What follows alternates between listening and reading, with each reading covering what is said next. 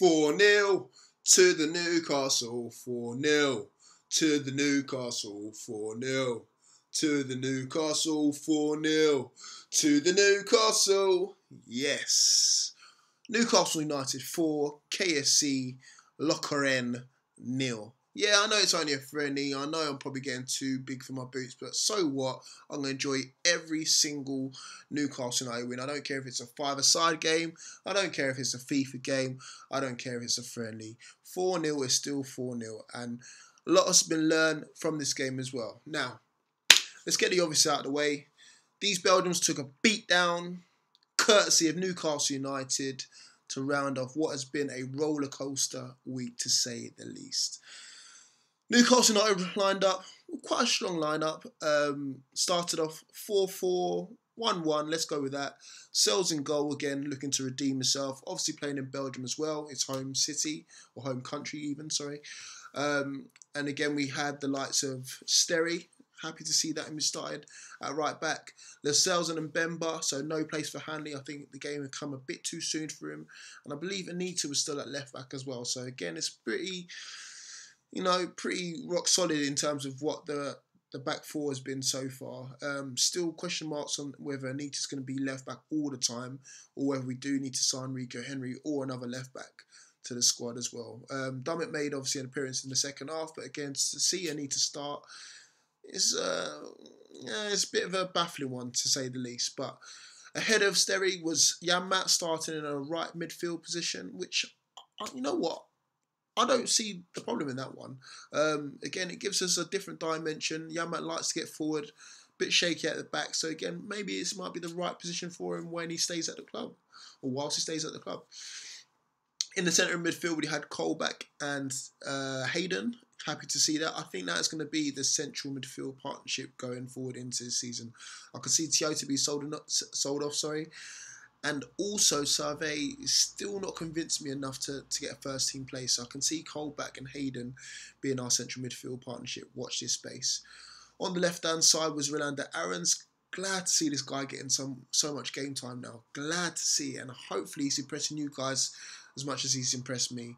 Up front we had Gale and of course Perez playing in that number 10 role. Come on, man. I'm educating you guys. I told you Perez is going to take that number 10 role, whether you like it or not. Ginny who? Anyway, game got off to a good start. Lots of chances to be made. Free-flowing football, guys. You know, obviously the opposition's not much to be desired against. So again, we've got to be experimentative and, you know, make sure that these chances count. And they did. Obviously, the first goal went in.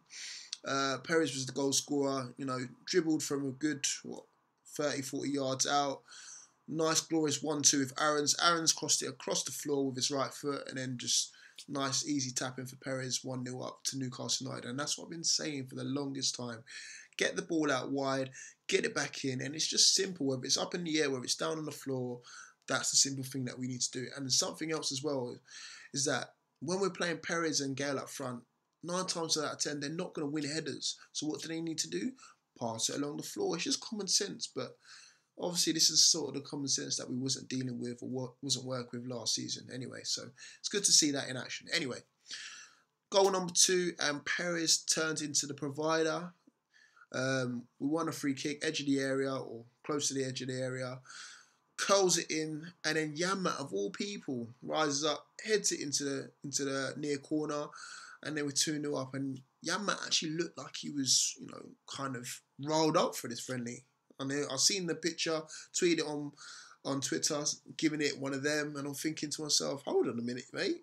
You sure you're about this life? You sure you want to be staying here and giving it your all? But you know what? Whilst you're in a Newcastle shirt, you're one of us, mate. You're one of us. Anyway, goal number 3. And again, not a bad strike, to be honest with you. Colback gets it from, I think, edge of his area, just past the halfway line, in fact. Clips the ball into Gale. Gale knocks it down. I don't know if it's intentionally or not. And then Parrish just finishes it nice and flush on the half volley.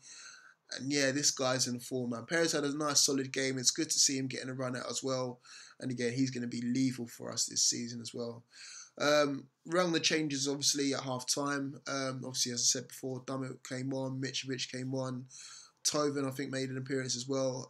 And everyone, played their part as well. Darlow obviously went in goal as well.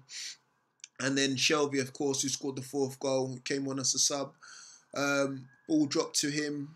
I think Gale took a strike, which kind of deflected back out to him. And this is the sort of range that he needs to be, taking chances with. During the season, he was a bit hesitant at first, kind of to strike it from 30, 40 yards out. And that's what you're best at. You're best at long balls and striking it from range. So it's good to see him taking, chances like that. Took a heavy deflection nonetheless, but again, ended up in the back of the net, and that's what counts. And 4-0, easy game. And again, as I said before, just rounded off a nice roller coaster up and down week. We've sold Wijnaldum for 25 million. Brought in Hanley for 5.5 million. Pretty much used the profits that we got from Wijnaldum to bring in Hanley. So all in all, it's been one of those weeks that Newcastle United fans are used to. Full of drama, but we love it nonetheless. On to the next friendly now, which I believe is Southend. I'm going to be going to the Vitesse Arnhem, I hope I got that right, game, but also I'm going to be going to the open day on Monday. So if you see me about in the grounds, probably going to have my GoPro in hand, then just stop by and say hello. Basically, I'm going to be taking loads of videos and loads of footage and stuff. I love being in the ground anyway, so it's one of those things. But oh yeah, and also I've left the goals in the comments below just for you guys to have a cheeky look as well. But I'll put it this way, the footage is not that great, so please don't shoot the messenger. But anyway, guys, if you enjoyed the video, as always, you guys know what to do, guys. Give us a big thumbs up, and also thank you for the support as well. Thank you for the kind comments about how many subscribers I have got and how many I should have. Trust me, I appreciate every kind comment that you guys give me, because end of the day, I'm only doing this for a hobby, but it's nice to have the support of you guys especially as well. Also, just before I go, I went to a meeting with FNA Films, and they were talking about putting a video package together about the whole season as well. Something that I'm very interested in as well, because I'm looking to get more involved in that side of things as well. Probably going to run my own, or a conjunction with Talk of the Toon TV, talking to you guys, the fans, after the games, getting your reaction of results as well. So check out my Twitter, @FordEsquire, and then I'll be letting you guys know more about it. Hopefully I can start off straight away from the Fulham game, but I just need a bit of help and support from you guys to get this off the ground anyway. It's just an idea, but fingers crossed, I think I can make it happen.